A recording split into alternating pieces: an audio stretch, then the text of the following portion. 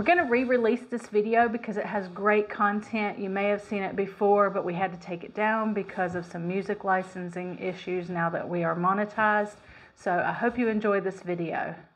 Don't worry, I'm not doing anything to the original parts of this beautiful Empire chest. It's the Empire dresser, and you've asked about it, and we're going to see what we can do with it. I believe under all of this old varnish, it has a flame veneer on it, but it also has a lot of problems. We've got a lot of missing veneer on the front. We have pretty serious cracks, holes where there was obviously a post and probably a mirror. And when you look at these, they are disattached and they move. This one is just really bad. We've got drawers that are chipped here, veneer missing here. Yeah, it's got a lot of problems. It's got good bones, but it's got issues. So we're gonna see what we can do with it. All right, as usual, one of the first things we're gonna do is go ahead and give it a good clean first. As usual, we're going to get the pins out of it. There's a pin there. And safety pins here. Again, I ask, why do all the drawers and all the pieces I do have pins in them? Okay, so we've removed the drawers on this piece and we've laid it down on its back to kind of get a better view of what's going on with it. So we've got these corbel things that they have come out. They need to be cleaned off and re-glued, and we will do that. The bottom foot here is very, very wobbly. Not sure whether it'll come off. I mean, it will come off and I will get it off, but it might just wiggle off. And if so, we'll go ahead and do that. I know it might take a bit more of a gentle persuasion. But down here on the feet, these feet have been well abused. Bless them. We're missing a lot of veneer here. It's been drug about. It's had a bit of a rough life. As you can see, the top is just planked together. Probably tongue and groove, I would assume. With a veneer over the top. Got a lot of chips at the lower parts. Again, a lot of veneer missing. And then a big piece of veneer missing here. And it's lifting. And then we've got this corbel. And it's gonna want to come out as well. Nice and gentle, because we've got veneer up there that wants to lift. Don't want to chip any off that we don't have to. But yeah, that's a bit closer look at what's going on with this piece. We can go ahead and start cleaning it up with some denatured alcohol. And what that's going to do is it's going to remove a lot of the old varnish, but it will leave the stain. And then we can go from there and see. It's hard to tell from dirt what's old varnish, what's dirt. And so we're just going to give it a clean up and see what's going on with it. We can always put new shellac on it if that's all that it needs, but I have a feeling it's going to need a lot more than that. But this will take off the old shellac but leave the color, and it'll help to reveal what's underneath here. Alright, you can see here where we have missing veneer here, but the stain is the same color, so I can't say for sure, but I think this may not be the original stain, but it probably was very, very similar, even if it isn't the original stain. And again, we're just taking off just basically the shellac so that we can see what's going on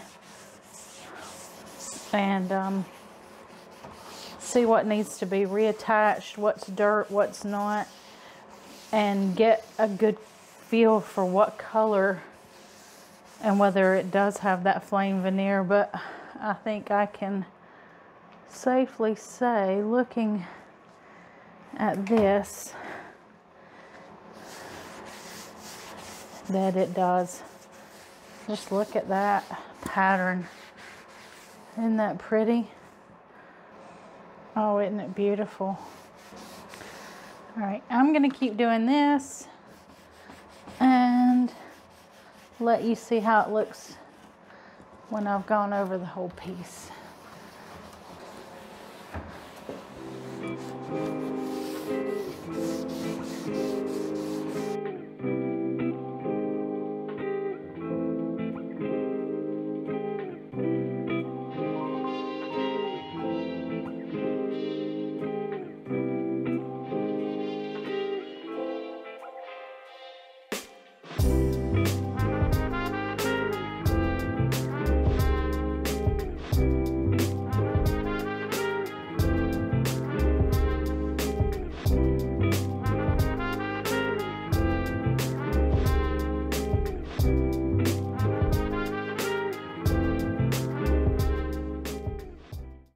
Okay, so we got everything stripped of its varnish, and I've done a little bit of hand sanding on the top here.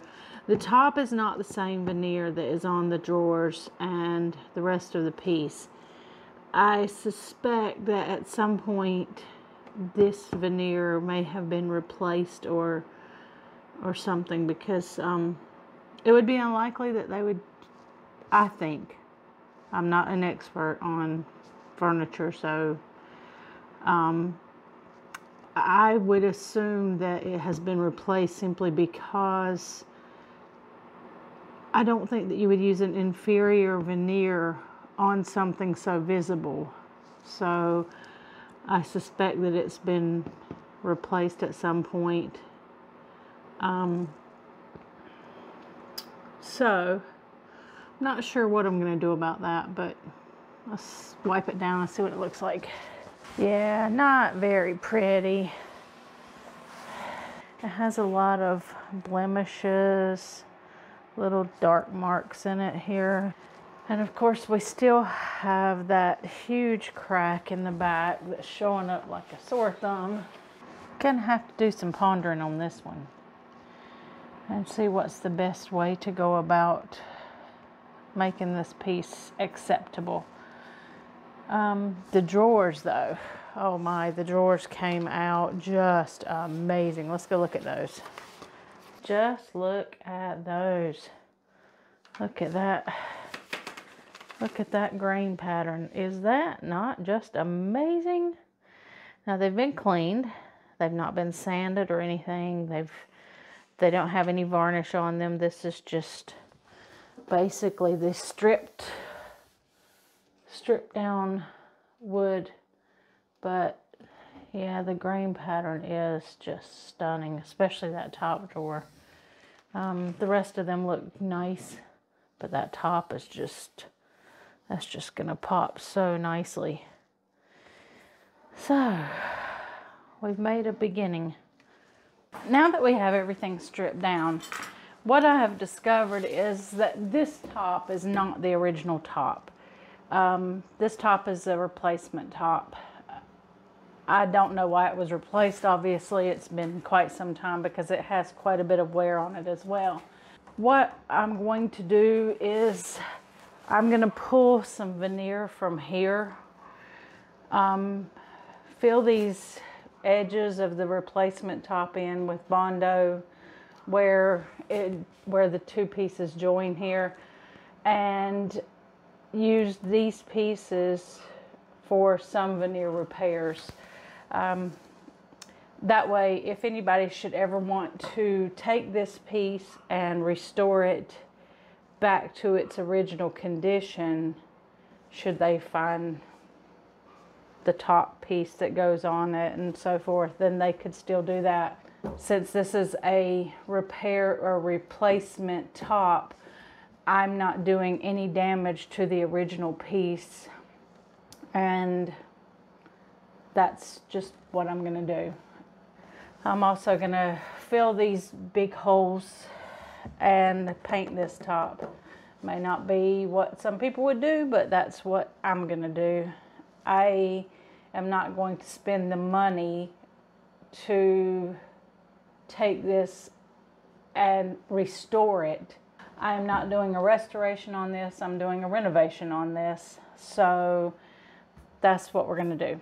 So I'm going to go ahead and start trying to take these veneer pieces off.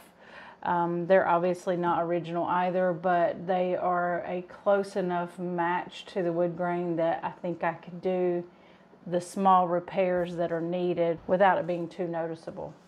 This is just an edge banding. I'm not really that versed on species of wood, but probably cherry. Now I'm just going to take a scraper and clean that off good. So we've got our veneer saved, and we'll make the repairs needed later. These were the knobs that I had taken off. Don't think y'all got a chance to see them, but that's how they go on. And they probably were the original hardware, but we will be putting those back on. There's some slight pieces missing off of them, but that's okay. I'm just going to mix up a little bit of Bondo for that front edge to make it all nice and smooth, and go ahead and get it on the piece. I know that in some places these are quite sought after and hard to come by, but being in the part of North Carolina that I am in, we are about 10 minutes away from what used to be considered the furniture capital of the U.S. So furniture pieces like this are quite plentiful. You can find them pretty much everywhere around here, and so they're not that expensive here. You can get one that's relatively nice that needs no repair work for $350, $400. Therefore, I do not want to put a great deal of money into this by buying a exotic wood veneer to put back on the top, or an exotic wood to put back on the top. So anyone who's wondering why I didn't just put a veneer on it, that would be why, is that to get the money back out of it, it would have never happened in this part of the country.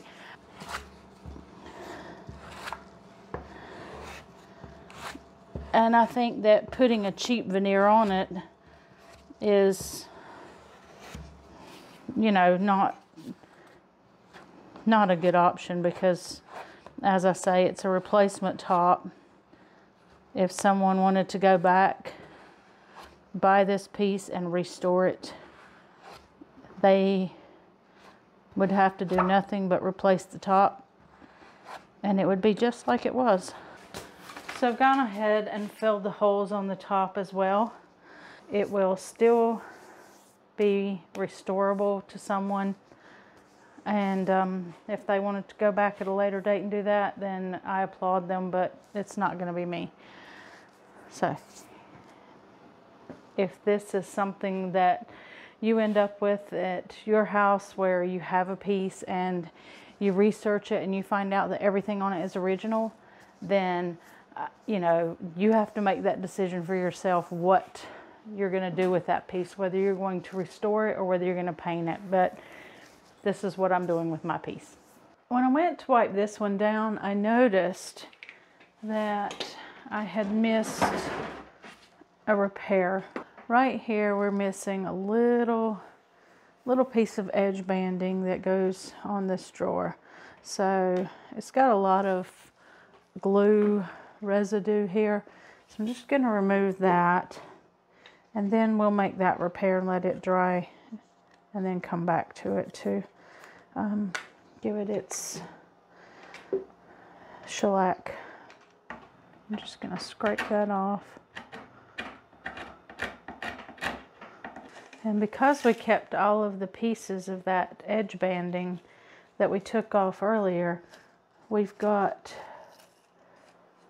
a way to repair this with the same wood that came off of it, which is fantastic. So there'll be no chance that it won't match up. So that's pretty amazing. Okay, just gonna again remove the glue off the back of this piece. All right, so we'll just put that on and that'll match pretty well. I'm just using Titebond to put this on, and then we will get our little tape in there all situated, nice and tight. I think that'll be okay. Put that over it. I've got tape on both sides of this taping block as well, and then that will help to hold everything down flat. That should hold it down flat and let it dry. So we'll just set this one aside now. While we're waiting on the Bondo to dry, we're going to come over to the drawers and we're going to start looking at some of the repairs that need to be made on these drawers, as far as the veneer repairs. If you'll remember, I reclaimed a lot of the edge banding pieces. The problem with that is that you really need to match up the grain patterns as best you can.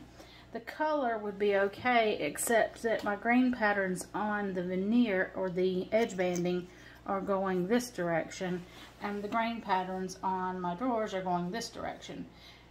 And if it was a smaller repair, then I'd be good to go with a piece like this.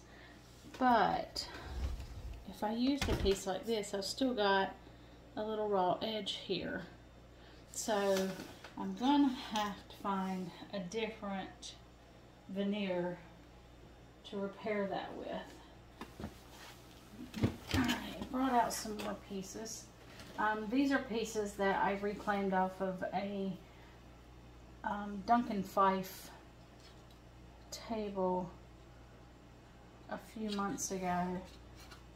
It was an antique Duncan Fife. Like I say, I reclaim almost all the old veneer because you just can't find it, and you never know when you might need something like this. Oh, those match. That grain pattern matches up pretty well, so I think we might have found the winner here. I'd have to stain it to get to that color, but I think I could make that happen. The problem is that this veneer is quite thick. You can see that it's quite thick, but this veneer is very thin.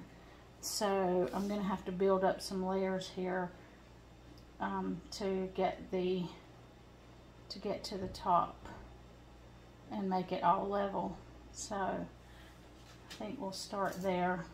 It's all quite fiddly, but I'd say worth it to try and save a piece from being painted if possible. I love to paint furniture, but I also love it when I can keep a piece as original as possible. So, okay, I think that's our level there. Alright, so I'm going to take two pieces of the edge banding and glue them together, and then a piece of the veneer over that will get us to the level that we need to be at. And I've glued my pieces together and made them much thicker, and they should match up height-wise perfectly. So what I'm going to do is just put some tape over that, and this will help me to get the exact measurements that I need on that piece of veneer that I have just prepared. So I'm just going to take a pencil and just run it across there, and that'll give me my line. Okay, take that off. Make sure that my veneer orientation is correct. I think that's pretty good. And I'm just gonna put this on here. Get a little board and start cutting out.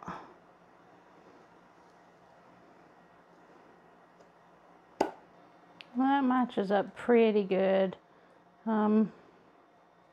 Like I say, I am not a professional at restoration, but it's not bad.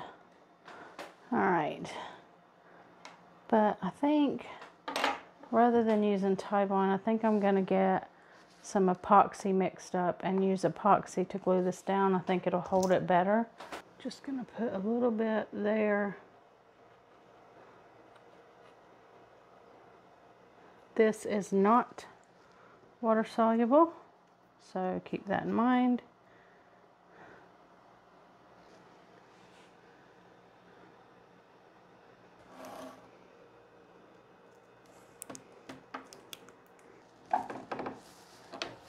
Okay, we're sitting all nice and straight, and I think we'll be good to go. Okay, now that we've let our epoxy dry overnight, we're going to go ahead and take this off and see how that veneer repair did.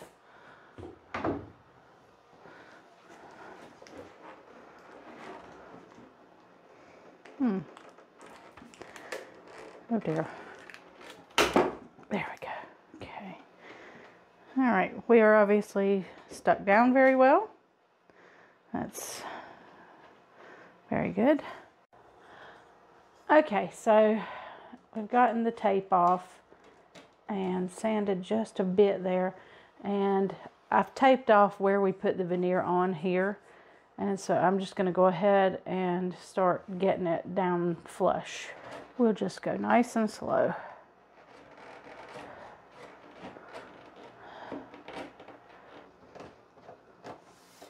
Now we'll mix up a stain to match this color, and then we'll blend it into there, and I think it'll look pretty good.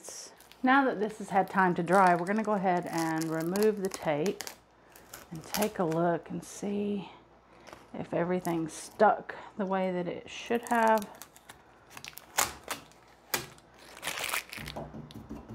Oh, beautiful, beautiful. Love it. Now let's take the clamp off and see how this veneer repair is.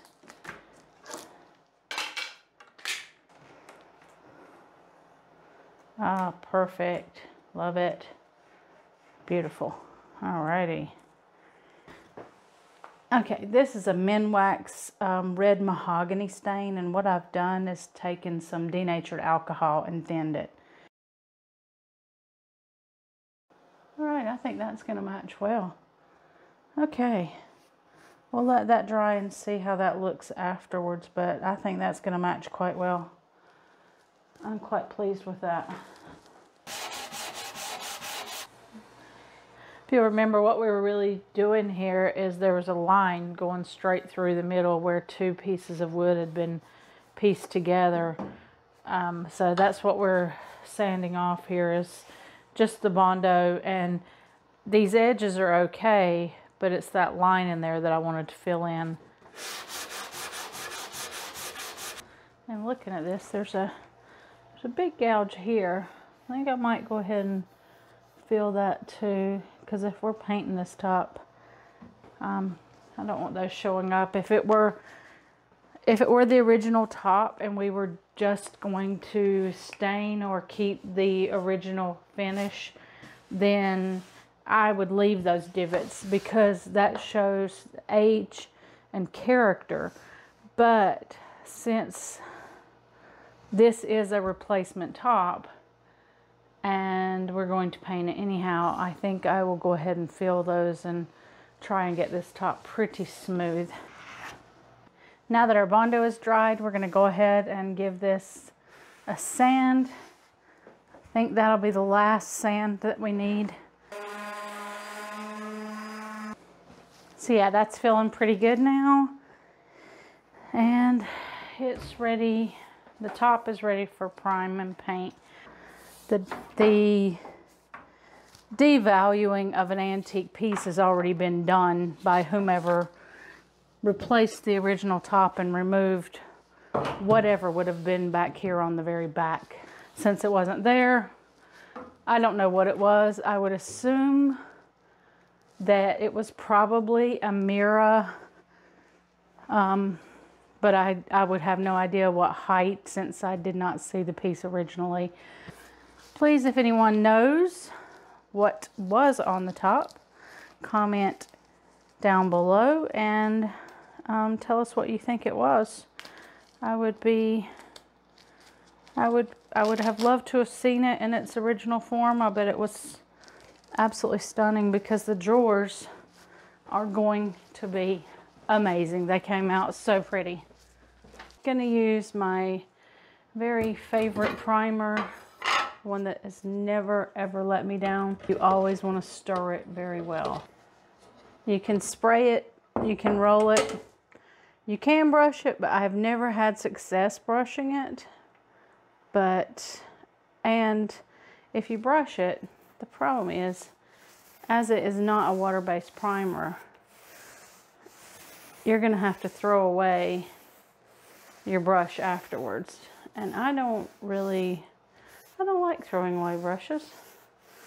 And what I do with these rollers is I put them in a little plastic baggie, and I can usually keep them a couple of days. I've got a fridge down here, and so I just pop them in the fridge in the little Ziploc bag, and I get a couple of days use out of them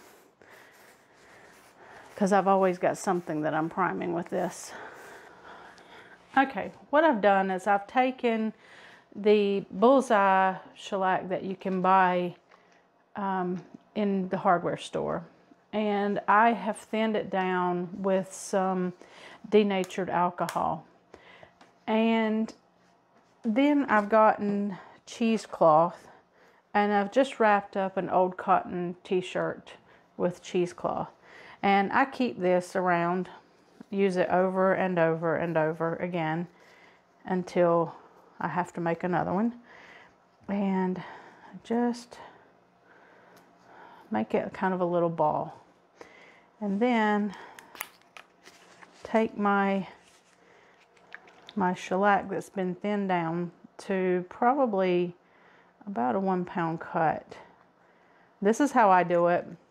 I am not a restoration expert by any stretch of the imagination. Don't claim to be, but this is what I do. And I just wipe it on nice and thin.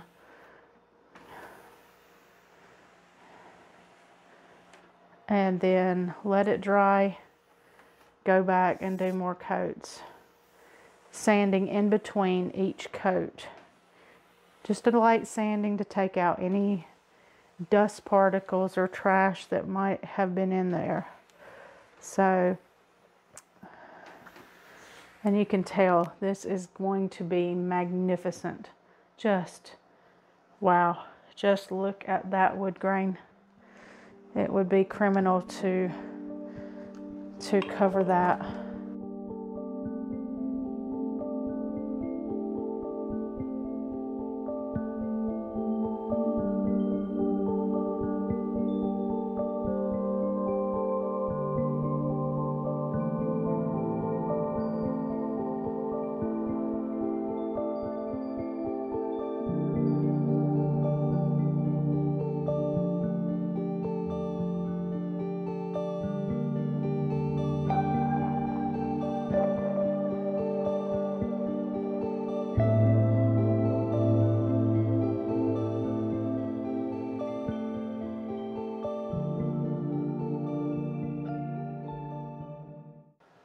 now that we've got a couple of coats on, we're just gonna get 1000 grit sandpaper and give these a really nice feel.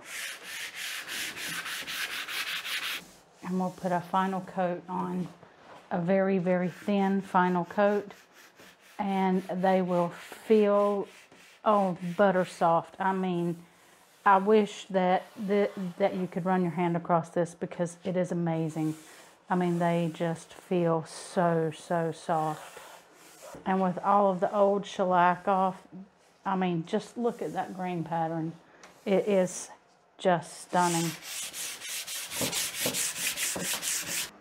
Okay, now that we've got the primer on and it's all dry, I'm going to put the first coat of black on here.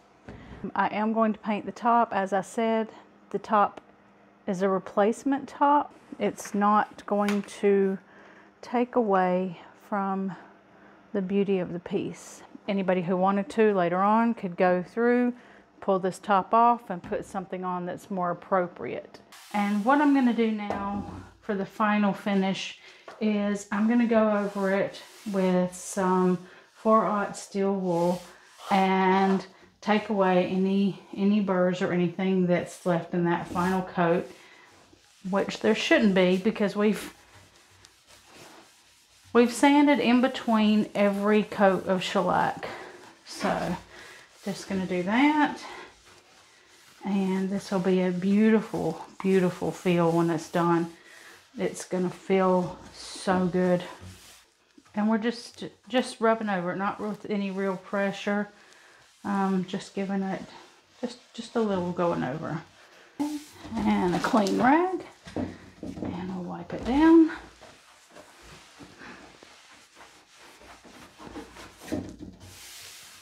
Oh, that feels lovely.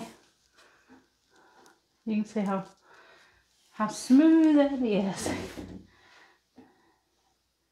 If it were a bar glass, it'd just slide off the end. That'd be a mess. Oop, nope. Okay, and now we're gonna just take some wax and we're just gonna give it a little wax finish. This is one that I use quite often if it's, you know, just needs a little bit of wax or the wood's a bit dry. I'll use this Howard's Feed and Wax. Oh, been in the garden too much this week. So just gonna do that.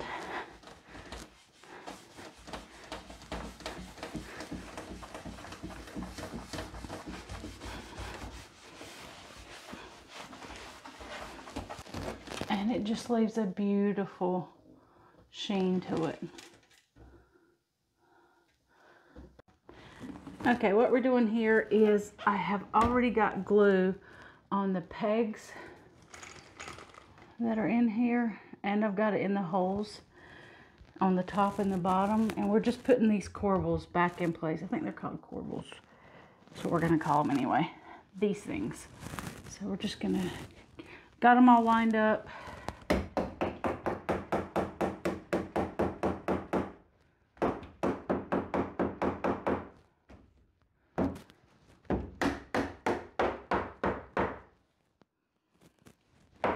Give it a bit of a tap.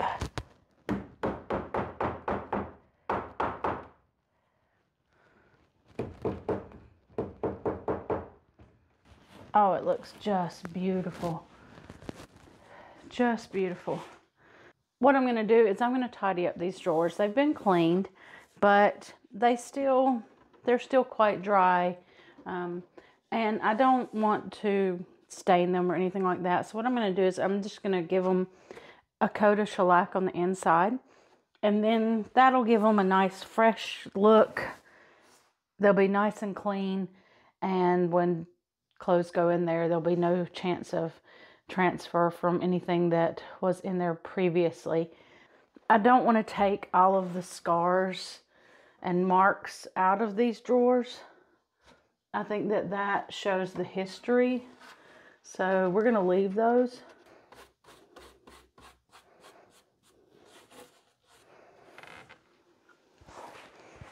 See, that just looks nice and tidy, nice and clean, fresh. Okay, so we got the black all painted on this piece, and it looks pretty good. Got to do a top coat, but I think it's going to look nice. So I've got it in the paint room all ready to tape it up and do its final coat. So we got the shellac off of the old shellac off of the knobs, and what I'm doing now is just putting new shellac on them. And necessity is the mother of invention, because I didn't have anywhere to put these to dry, so I've had to use the fan as my holder. So hopefully they don't get dirty. I'm not turning the fan on. All right, we'll just let those dry, and then we can get them back on the piece.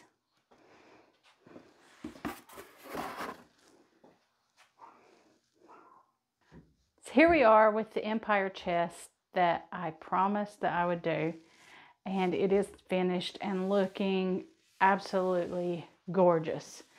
This piece was not fully restored. I have left a lot of imperfections, but it is a far cry from the piece that we started out with. We've done veneer repairs here, and on the feet. We also glued some veneer down that had lifted a bit. And we took all of the old shellac off of it. I've put new shellac on it, and that's all that we've done to the finish of this. It looks fabulous. The grain pattern on this is absolutely stunning. The top was a replacement top, and all we've done is paint that. If anyone wanted to go back and put a top on that was more in keeping with the original that would have been on here, they could remove this top easily and replace it. I think it was a good outcome, and I'm very pleased with this piece. I absolutely adore it, and it's going to be really hard for me to let it go. I hope you enjoyed the video. If you found anything in it helpful, please remember to hit the like button, and to see our future videos, hit subscribe, and hope to see you again.